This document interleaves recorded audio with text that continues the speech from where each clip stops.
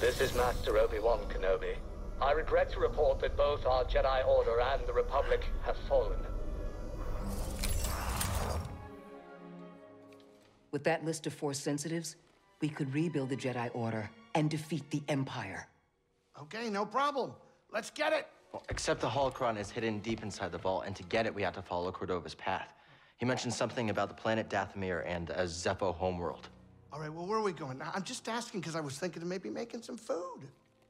Look, before we do anything, I need to know something.